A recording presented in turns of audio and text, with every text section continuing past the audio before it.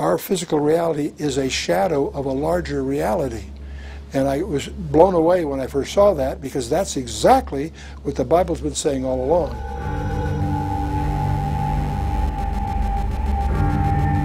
We have all been trained in Euclidean geometry, three-dimensional worlds.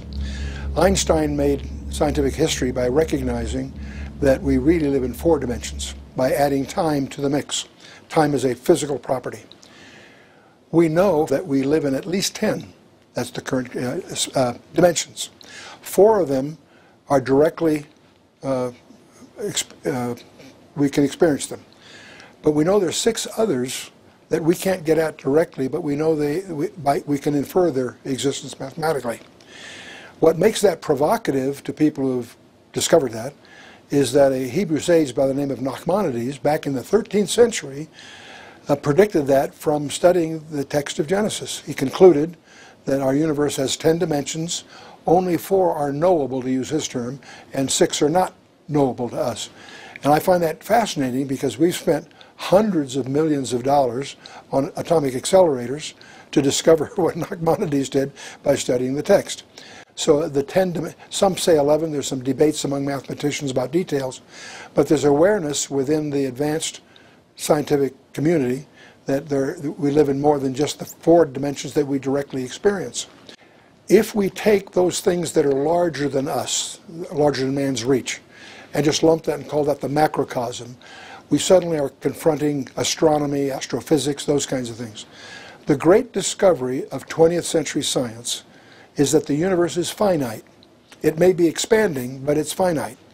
And that has staggering implications. That means it has a beginning, and it'll ultimately have an end. And that's what gives rise to these conjectures that go under the label of the Big Bang theories. There's 4 of them. None of them quite satisfactory, but that's the common conjecture, if you will. The point being, that's an acknowledgement of the fact that we're dealing with a finite universe that had an origin. But the fact that it's finite is my point at the moment. If we go the other way, looking at what's smaller than man, call that the microcosm, that gets even weirder, because you and I would think that if we took, say, a length, a piece of string or something, and we cut it in half, we would take whatever we have left and cut it in half again. And at least, maybe not physically, but conceptually, you think we could, whatever we have left, we can cut in half. It turns out, we discover, shockingly, that when you get 10 to the minus 33 centimeters, and you try to divide that, what we have there loses a property called locality. And that there's a term in physics of a characteristic called locality. And that observation has actually been proven in the laboratory. In 1987, they actually demonstrated non-locality. Every photon in the universe somehow is directly connected to every other photon. And that defies our normal thinking of space, if you will. But the point I'm getting at is, we live in what we call physical reality has a limit in smallness, and we call it the Planck wall, because whether it's length, mass, energy, or time, it's made up of units that you can't divide. So there's a limit to smallness. There's a limit to largeness. So what we discover what we call physical reality is a digital simulation. And there was an article in Scientific American, June of 2005, which was dealing primarily with the fact that constants in physics seem to be changing, but they make the observation that's profound, that if the constants of physics are changing, that implies that our physical reality is a shadow of a larger reality. And I was blown away when I first saw that, because that's exactly what the Bible's been saying all along. And so that leads to a conjecture that the universe, created with 10 dimensions, something occurred to restrict us to the 4 that we experience. Many of us, because of passages in the Bible, Romans 8, and that in Genesis 3, when God declares war because of the fall of man, the creation was made subject to the bondage of decay, the entropy laws and all of that. Apparently we're somehow tied to God's curse on the creation. Everything we know about the creation is post-curse. Prior to the curse, it may have had 10 dimensions, and for someone it was fractionated. So that some of us tend to regard those 6 inaccessible dimensions as the domain of things like angels, the domain of paranormal behavior.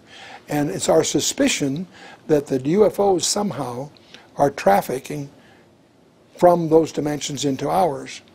And that, it turns out that if you try to speak about dimensions more than 3 or 4, the average person can't relate to it without special training. There are only 2 people that really relate to that. That's mathematicians with special training or small children. And so, but what we can learn a lot about dimensionality by going the other way. You and I are 3-dimensional beings. Imagine if we had a 2-dimensional universe, a piece of paper or a flat plane. We could imagine at least 2-dimensional beings in there. If we had 2 of those, getting from one to the other by them would be unthinkable. But we as a 3rd-dimensional being could pick them up and move them over. To them, a miracle has happened, beyond their understanding. If I, as a 3-dimensional being, put my finger through their 2-dimensional world, they wouldn't see my finger. They'd see a thing that was a ring, and then it would shrink as if a ball passed through, it would appear as a dot that would become a ring. In other words, it only would be seeing the intersection of that 3-dimensional thing with their 2-dimensional world. So we begin to get some feeling for what dimension. Another example, if I have 2 beings there in that 2-dimensional world, I could put my finger a millionth of an inch away from each of them, no matter where they are. I can enjoy greater intimacy with each of them than they can with each other. So we suddenly read the whole concept of an additional dimension starts to, we get a feeling for what that might mean. The evening of the resurrection, they were gathered in a room, frightened, doors were locked, 6-sided space, 4 walls, a floor and a ceiling. They're there, nervous. And who shows up right in the middle but Jesus himself? At first they're frightened, naturally, confused, thinking maybe he's a spirit or something, and he challenges them. He says, handle me and see. A spirit doesn't have flesh and bone as you see me have. So he, in his resurrection body, has some peculiar properties, because he apparently, obviously, has the ability to enter and leave a 6-sided space without passing through the 6 sides. And a mathematician can deal with it. There's ways of mathematically dealing with that. To a mathematician that's skilled here, he would argue that it would take at least 11 dimensions to do that the way it seems to be described. Fine, whatever it is, it is. John, in his first letter, in chapter 3, verse 2, makes an interesting remark.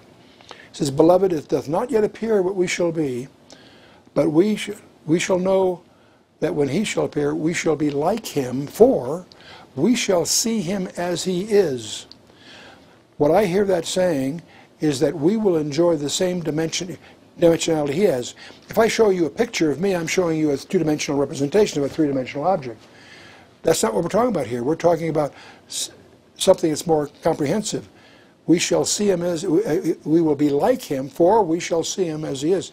So that gives us a glimpse of what the resurrection body that the Bible talks about deals with. But again, see, we're going into what would be called technically a hyperspace, more than 3 dimensions. And that's not easy to do with. I spend more of my time, as I try to promote the Bible in various contexts, I spend most of my time undoing the effects of bad science. Most of what we're taught in college, not just high schools, is not true. Astronomy is obsessed with gravity, and if you get outside the solar system itself, gravity becomes a non-player. The plasma physicists have been trying to tell us that for years. No one's listening. So that's why we did Beyond Newton as we went into all of that. The electric sky, the fact that when you get out to galaxies, you're talking about electrical behavior, not gravitational behavior. The astronomy world hasn't discovered that, because gravity's instinctive. The James Clerk Maxwell equations are not instinctive.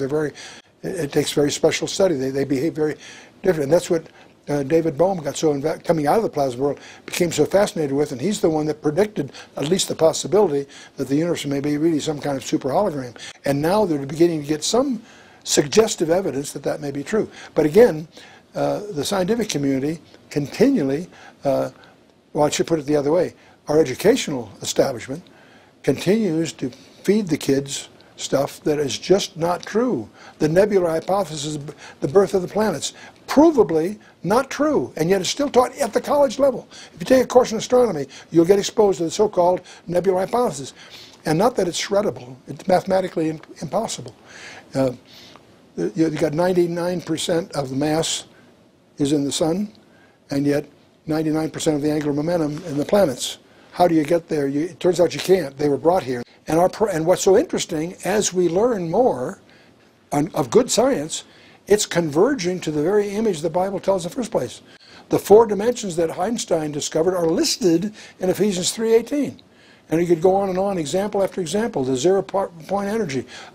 Some of the most advanced concepts in the field of astrophysics are in the Bible, but just not recognized because of that disjuncture.